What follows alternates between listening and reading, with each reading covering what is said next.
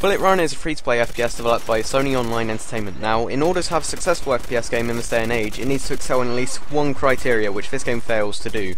The game is set in the future where contestants fight each other for fame and money, which is how you level up and progress your character. The more skillful you are, the more fame you get.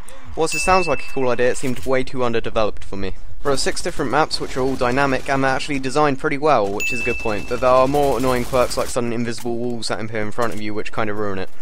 The gameplay itself just seems mediocre. You have 4 skills, kill streaks, that you use when you do well without dying. There are so many annoying little features like clunky weapon switching system, a useless melee system, and when you throw your grenade they leave a rainbow trail. A fucking rainbow!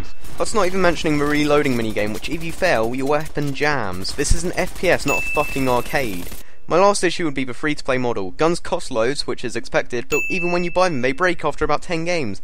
Bullet Run just simply doesn't measure up to the standard of modern games, meaning it gets a 2 out of 10.